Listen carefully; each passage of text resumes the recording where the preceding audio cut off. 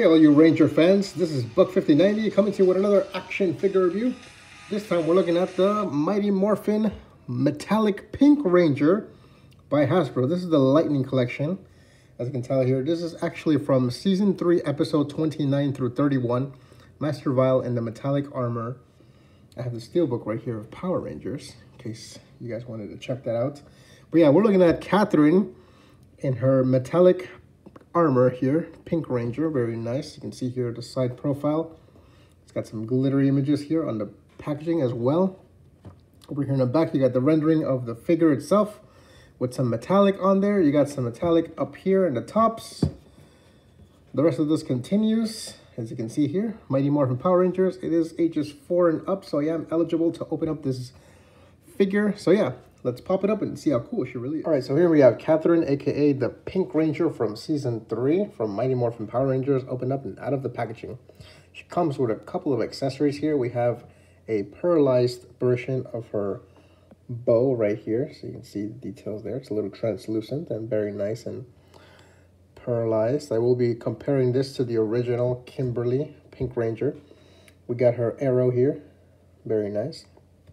We have this version of the arrow, which she fires, and you can see it's also nice and translucent, very cool. It's got some shininess to it as well, a little bit of glitter, so that's cool. She comes with her blaster in gun mode, which is very nice. I wish we would have gotten it in, you know, holster mode, but oh well. She does come with a Zeo crystal. Hers is the oval shaped when she becomes the Pink Ranger and Power Ranger Zeo, so you can see that oval shape right here for the Zeo crystal. Very nice, very translucent. I believe it does glow in the dark. If I put it up against the light, it should get some color. You can kind of see it there a little bit, not so much. She does come with her alternate pearlized metallic armor head here, looking very nice. You can see the details on the helmet. Came out very good on this figure. Whoops. And then, of course, she comes with 2 extra pairs of hands. She has her fisted hands for the left hand, and she has a karate chopping hand for the right hand. And both are done in a very nice translucent and pearlized styled paint coat. So yeah, let's take a look at the figure. We got a very nice head sculpt here of Catherine from Season 3 of Power Rangers. And you can see all throughout the figure how nice and pearlized the figure looks. It's got some glitter on there. Very cool. We got the butterfly joints. The head sculpt is really nice. And this is the first Catherine head sculpt that we get from the Lightning Collection. We will be getting another Catherine head sculpt when we get the Cat 2-pack, which is essentially her again in the pink uniform, Pink Ranger uniform, and in her Zeo Pink Ranger uniform. So very exciting for that. I think the belt here, you can barely make it, but it's supposed to be a pterodactyl. But yeah, you can barely see it. It's still translucent all throughout the legs as well.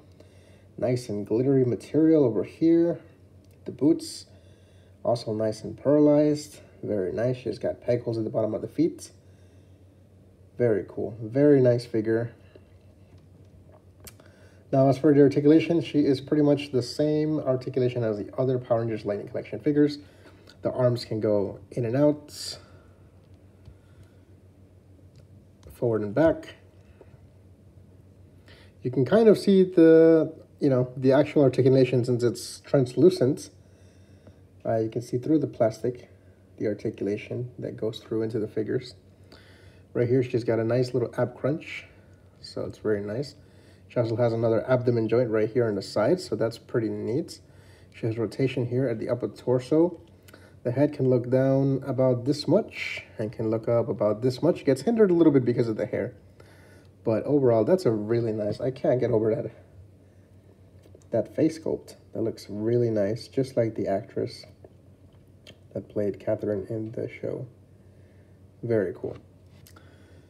Only 1 joint in the elbows, which sucks because female figures should be getting double jointed elbows. I don't know why they only get 1 joint. No rotation in the biceps, unfortunately. Also, the males get that. Rotation here on the hands, which is pretty nice, I guess. You can Go forward and back. The gloves are also in a nice little pearlized white. So that's very cool. Over here for the legs, you have it on the T-joint, so she can kick all the way forward. Not so much back. She can do the splits, which is very nice. Upper thigh cut right here. You have double jointed knees, which is very nice. So she can actually, she can only kick about this much. She has rotation here at the boots, which is cool. And you have ankle articulation, as always, as well as ankle rockers. So that's very nice for these figures.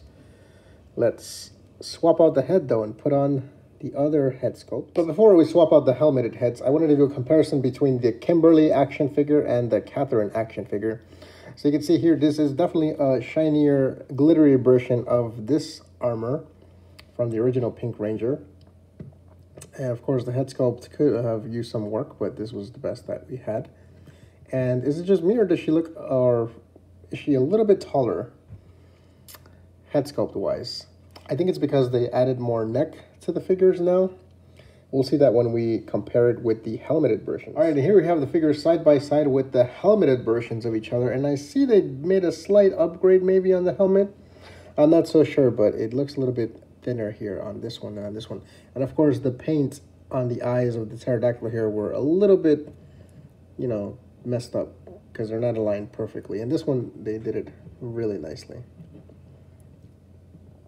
But overall, this is what that looks like with both of the figures, helmeted versions and non-helmeted, both metallic and non-metallic. And I also have here the Legacy Collection Pink Ranger, which was that version of their metallic armor, Pink Ranger, which is only translucent in like the middle torso area and some of the arms, but not so much else was translucent. So I don't know how that counted as the metallic version of the Pink Ranger, but I definitely do like the new Lightning collections because they're more, you know, screen accurate. And obviously this too much bust going on there.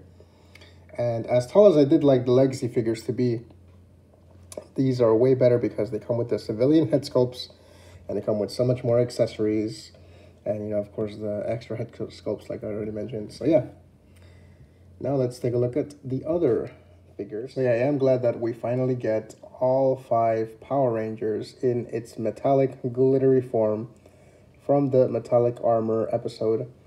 These are definitely more screen accurate to the Legacy Collection ones that were kind of metallic, kind of more translucent. These are more glittery and show accurate. And the heads just sit way better on the necks than the original ones used to. But yeah, that's it for this review, guys. Don't forget to like this video if you enjoyed it. Subscribe for more videos coming soon. If you're watching this after the holidays, happy holidays to everybody. And of course, make sure you know, these are Hasbro, I think Hasbro Pulse exclusive. So if you do want to get your hands on these metallic Power Ranger figures, definitely go to Hasbro Pulse. Order from there. They might still have a few in stock. If you're watching this after the Christmas break, then check anyway, because these are definitely a great addition to any Power Ranger fans collection. So yeah, thanks very much for watching. Until next time.